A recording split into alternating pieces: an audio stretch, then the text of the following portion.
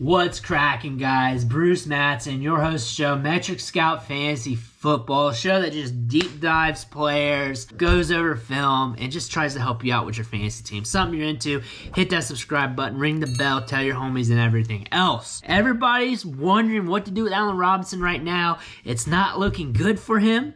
It's not like he had a drop-off in talent. It's not like he's all of a sudden super slow or whatever. It's just the Bears. It's just the Bears, really.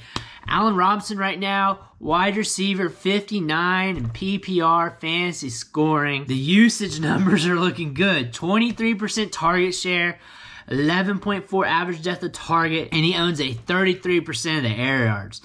So when this offense starts humming, he could start being productive. But right now, the Bears are averaging 125 passing yards per game. That's not getting it done for anybody. That's not fueling any fantasy production. That is just a killer for wide receivers in fantasy.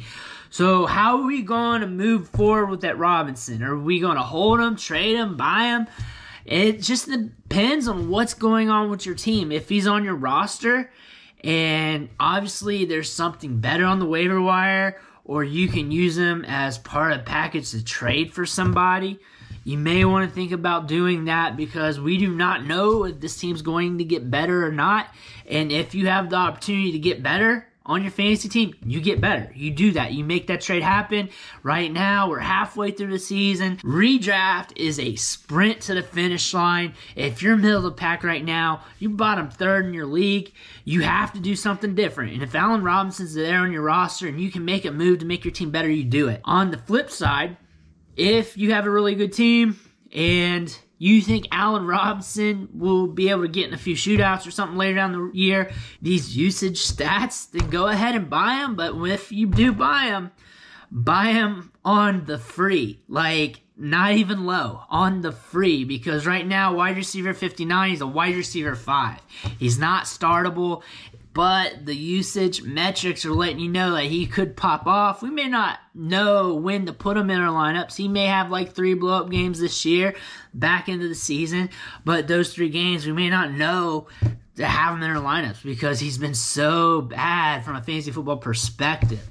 So you got to look at it in that sense. For me, I'm going to hold him until I can't. If I have to drop him, I'm not going to be afraid to, because this Bears offense is averaging 125 yards per game. I ain't fueling fantasy production, and there's other wide receivers that could probably get it done. If I miss out on Robinson, I drop him, it's my bad. I have good process here because we're halfway through the season. We already know what's going on. I just don't see things getting better.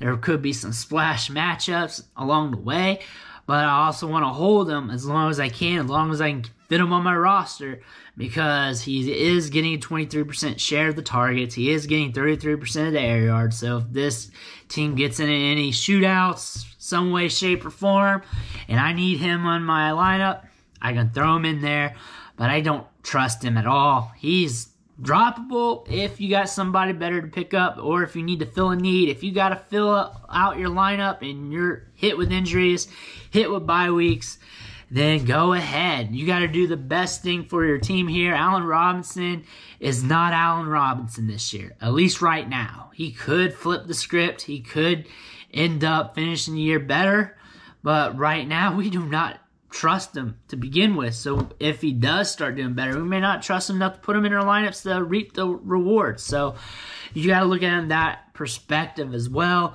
So just look at him on your roster and just do a cost-benefit analysis on what else you can get to fill that void.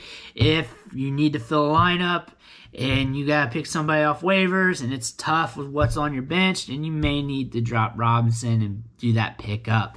Again, this is a sprint to the finish, and you have to make sure that you're good down the stretch. I think that's the best advice to take on this situation. Just do a cost-benefit analysis on your team, do what's right, and go from there. Another thing, don't be scared to buy him on the free. If you got spots for him, if you're good on the rest of your lineup, just to see if it hits down the line. but I would not pay for him whatsoever because Allen Robinson is not Allen Robinson right now. I want to thank you for watching the show, sticking with me. Make sure you hit that subscribe button on the way out. Every subscription matters. Fuels me to keep putting out this content. Fuels me to keep helping you with your fantasy teams and everything else. I also do film reviews, so you may want to check those out in the archives. I want to thank you again, and I'll catch you next time.